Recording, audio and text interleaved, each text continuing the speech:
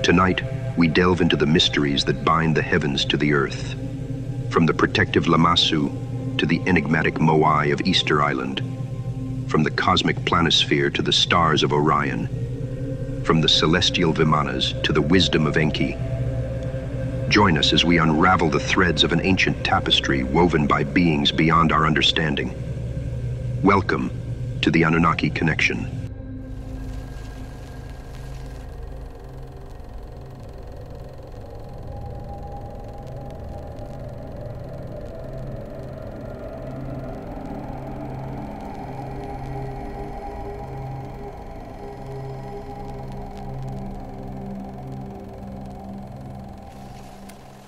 Giant, winged, human-headed bulls served as guardians of the Anunnaki cities and palaces.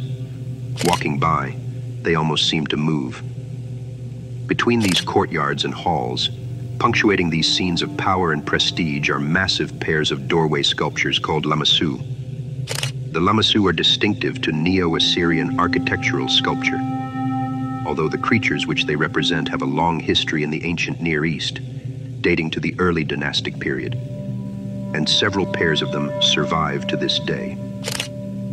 The remains of more than 100 Lamassu have been identified at Neo-Assyrian palace sites.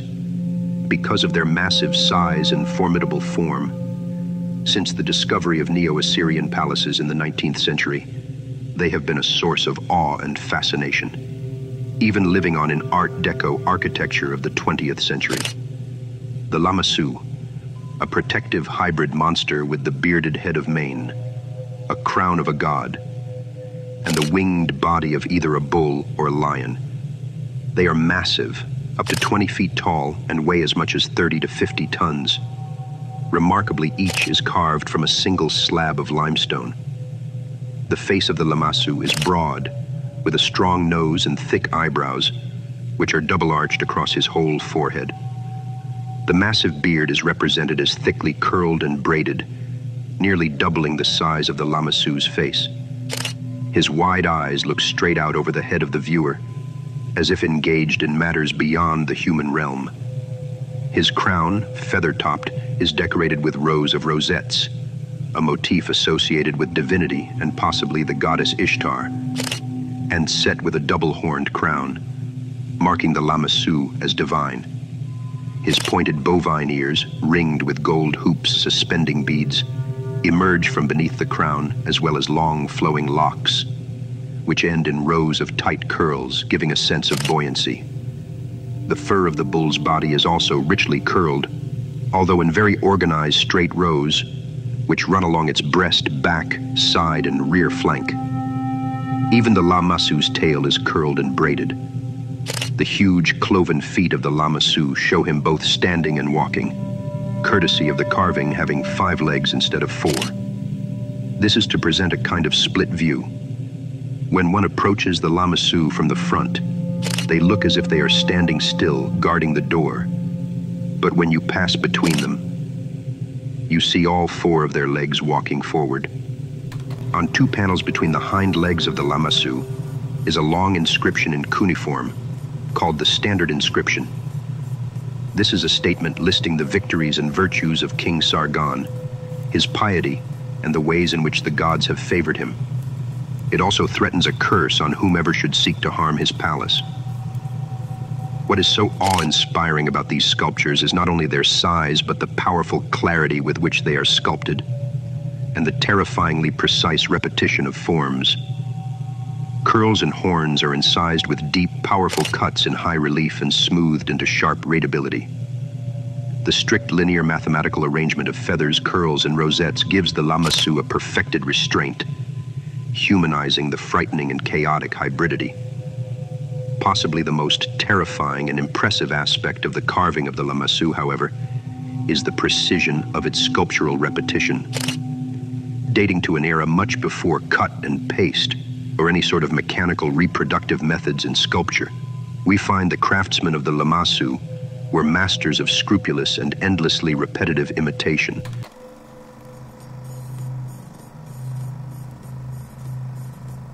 Easter Island harbors one of the world's most perplexing mysteries, the Moai statues.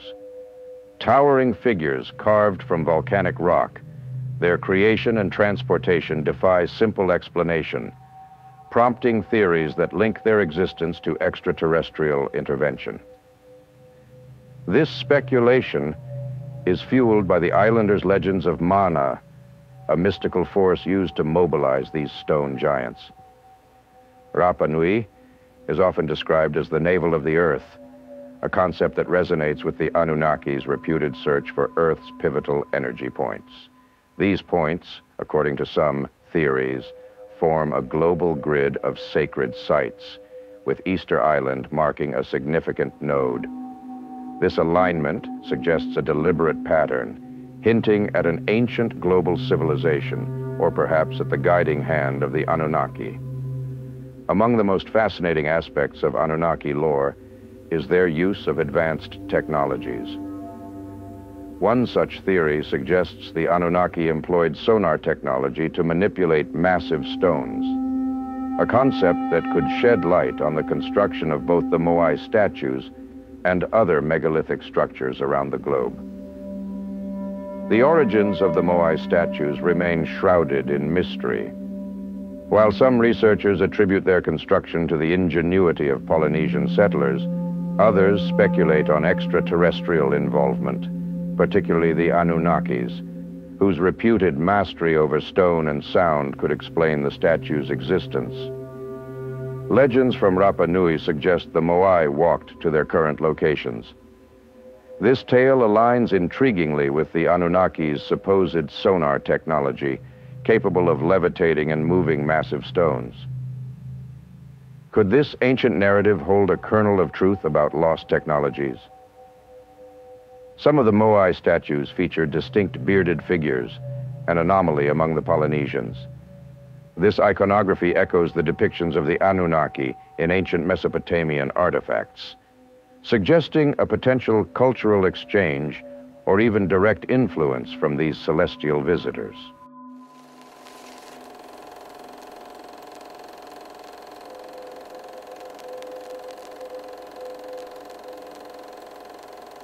Did ancient Sumerians observe and record the impact of an asteroid over 5,000 years ago? This circular stone-cast tablet was recovered from the 650 BC underground library of King Ashurbanipal in Nineveh, Iraq in the late 19th century. Long thought to be an Assyrian tablet, computer analysis has matched it with the sky above Mesopotamia in 3300 BC and proves it to be of much more ancient Sumerian origin. The tablet is an astrolabe, the earliest known astronomical instrument. It consists of a segmented, disc-shaped star chart with marked units of angle measure inscribed upon the rim. For over a century and a half, the tablet, known as the Planosphere, has puzzled scholars. Its significance was unlocked when authors Alan Bond and Mark Hempsel reinterpreted the cuneiform text, suggesting it documented the Khufu's impact. This event, which resulted in a massive landslide in Austria without leaving a typical impact crater, had long baffled geologists and astronomers alike. The Planosphere tablet, with its intricate drawings of constellations and celestial notations, serves as a testament to the advanced observational skills of the Sumerians.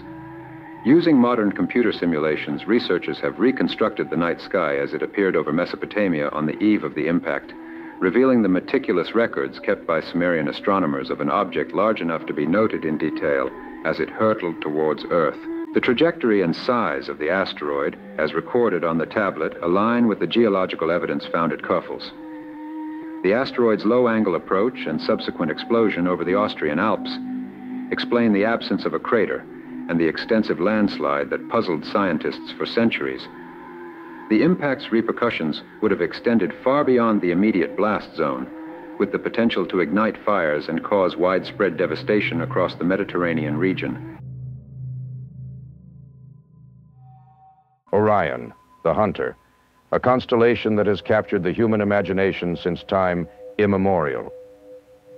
It's within this cosmic expanse we explore the tantalizing theory that perhaps Orion was more than just a cluster of stars. Perhaps it was the cradle of the Anunnaki, ancient alien beings whose influence on early human civilizations remains a topic of fascination and debate.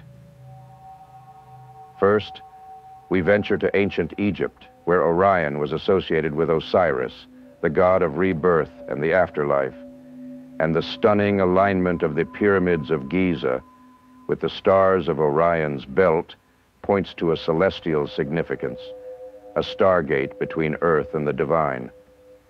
Next, we cross to the sands of Mesopotamia, where the Sumerians revered Orion as the shepherd of heaven.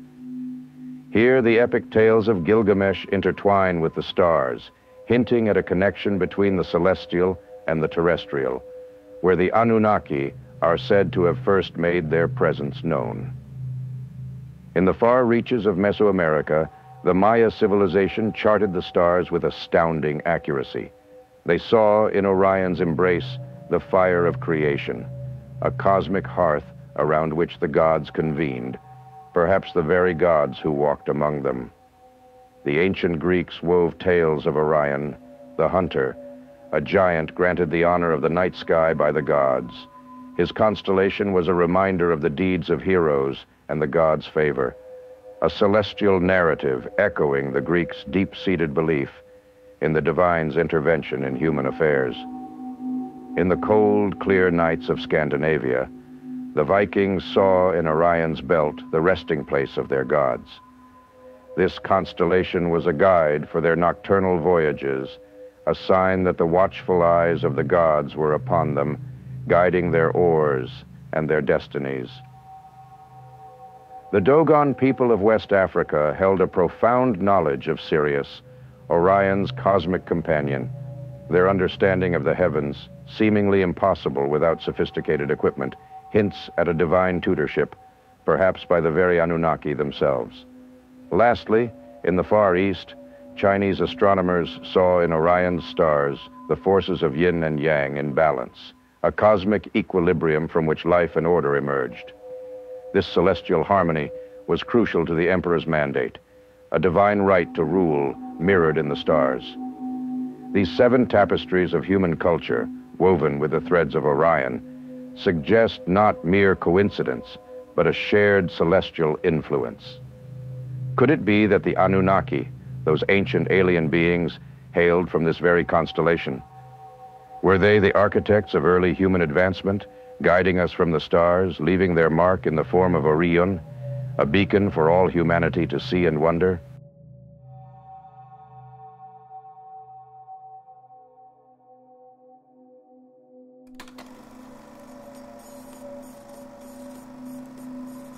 As we transition from the shadows of Mesopotamia to the remote isles of the Pacific, let us ponder the Lamassu's protective gaze. What secrets do these celestial guardians hold? And how do they connect to the silent stone giants standing guard over Easter Island?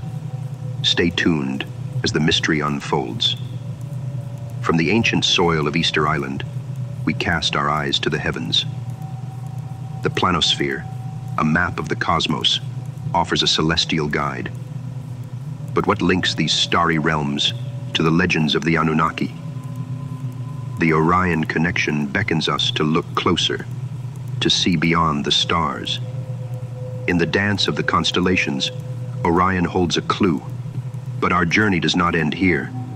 From the celestial to the terrestrial, we explore the Vimanas, flying chariots of the gods, giant flying cities in the sky, said to roam the heavens like celestial chariots. Legends of ancient nuclear weapons capable of incinerating entire civilizations, whispered across the sands of time. Vimanas, ancient flying machines described in the sacred texts of civilizations long lost to the sands. Described in the Sanskrit texts of Hindu and Buddhist traditions, Vimanas are flying machines that defy conventional understanding. These ancient accounts portray Vimanas as a fusion of modern stealth aircraft and flying saucers, capable of extraordinary feats such as interplanetary travel and high-speed maneuverability. The descriptions of Vimanas bear striking similarities to modern technological concepts, such as stealth aircraft and ion thruster propulsion systems. NASA's current research into ion thruster-type spacecraft, powered by solar energy and utilizing mercury particles, echoes the propulsion methods hinted at in ancient texts. Some theorists propose that Vimanas could be evidence of ancient extraterrestrial influence on human civilization. The parallels between Vimana descriptions and modern aerospace engineering hint at the possibility of advanced knowledge imparted by extraterrestrial visitors. Some dismiss Vimanas as mere allegory, while others believe that these ancient marvels were more than just stories. Legends speak of epic battles waged in the heavens, where Vimanas clashed like thunderbolts amidst the roiling storms of war. Were these battles fought with weapons of mass destruction, or were they merely figments of a collective imagination? As humanity peers through the veil of time, searching for answers to the mysteries that shroud our past, one thing remains certain. The enigma of Vimanas continues to captivate the imagination, inviting us to journey into the realms of the unknown.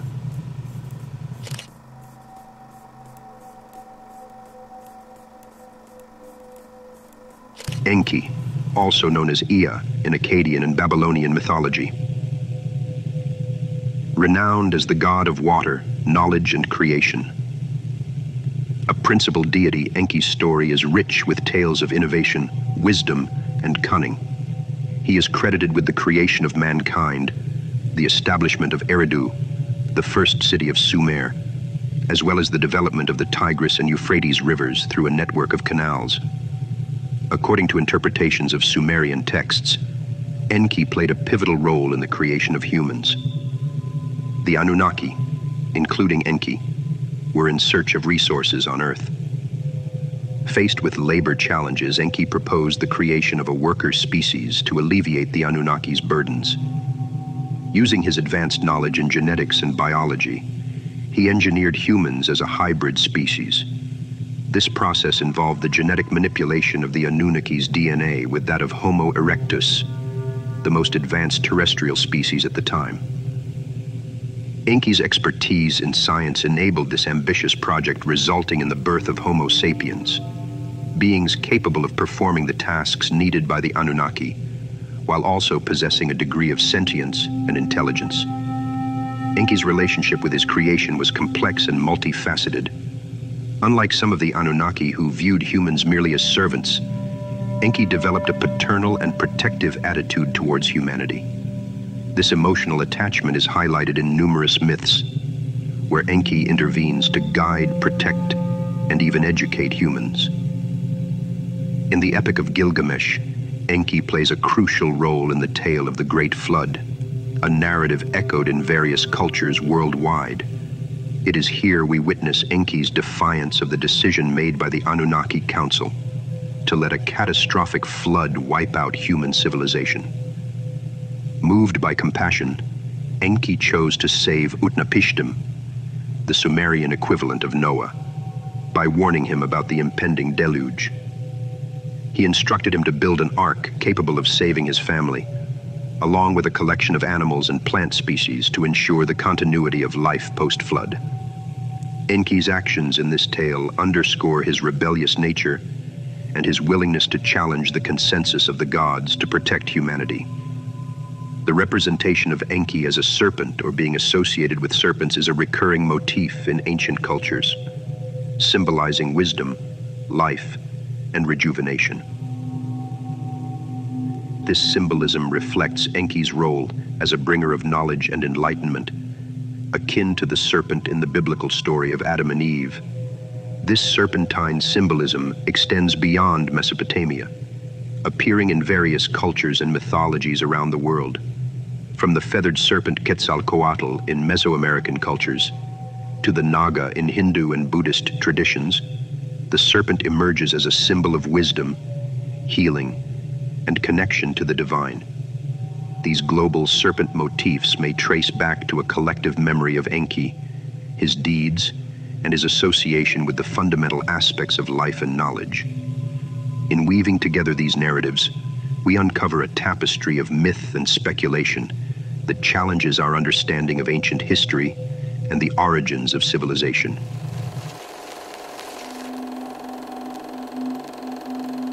as we ventured through the intricate tapestry of narratives and epochs that define the Anunnaki Connection.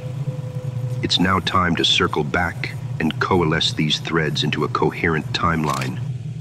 From their celestial descent to Earth nearly 500,000 years ago, to the genetic engineering of humanity, the dawn of Sumerian civilization, and their eventual enigmatic departure, each milestone has contributed to a complex narrative that intertwines with the very fabric of human history. Let's distill these vast spans of time and events into a consolidated chronicle, capturing the essence of the Anunnaki's purported legacy on Earth. Approximately 450,000 years ago, the Anunnaki, in search of gold to shield their planet Nibiru's atmosphere, arrive on Earth. Their first settlement is established in the Persian Gulf region. Initial phase. They begin their operations by mining gold in the southeastern Africa region. Due to labor difficulties, they genetically engineer Homo sapiens by combining their DNA with that of existing hominids to create a more suitable workforce. Around 300,000 years ago, the engineered Homo sapiens start to spread across the globe, marking the beginning of diverse human civilizations. The Anunnaki impart knowledge of agriculture, craftsmanship, and the rudiments of civilization to these early humans. Circa 200,000 years ago, major Anunnaki centers and cities begin to emerge in Mesopotamia. This includes places like Eridu, Nippur, and Uruk, with each city dedicated to a specific Anunnaki overlord. The Anunnaki hierarchy, resembling a pantheon of gods, becomes evident in Sumerian texts. Power struggles and familial disputes among the Anunnaki mirror the tumultuous tales of gods in human mythologies. Around 11,000 years ago, a great deluge, a result of either Nibiru's close pass by Earth or an asteroidal impact, devastates the planet. The Anunnaki, foreseeing this event, decide to let mankind fend for themselves, saving only the DNA of Earth's creatures. After the flood, they assist humanity in rebuilding, leading to the rise of new civilizations such as Sumer, Egypt, and the Indus Valley. Post-deluge. Following the deluge and the subsequent re-establishment of human societies, the Anunnaki's direct involvement with humanity begins to wane. Over millennia, their presence diminishes, transitioning from active participants to observers, and eventually fading into the backdrop of human history. Their influence, however, persists through the legacies embedded in ancient texts, mythologies, and possibly in the genetic makeup of humanity. And so, as the stars wheel overhead, we close this chapter of the Anunnaki Connection. But the story is far from over. The mysteries of the Lamassu, Easter Island, the Planosphere, the Orion Connection, the Vimanas, and Enki, each a piece of a larger puzzle. Until next time, keep looking beyond the horizon, for in the vast tapestry of the cosmos, the answers await those who dare to seek them. Join us next time on the Anunnaki Connection.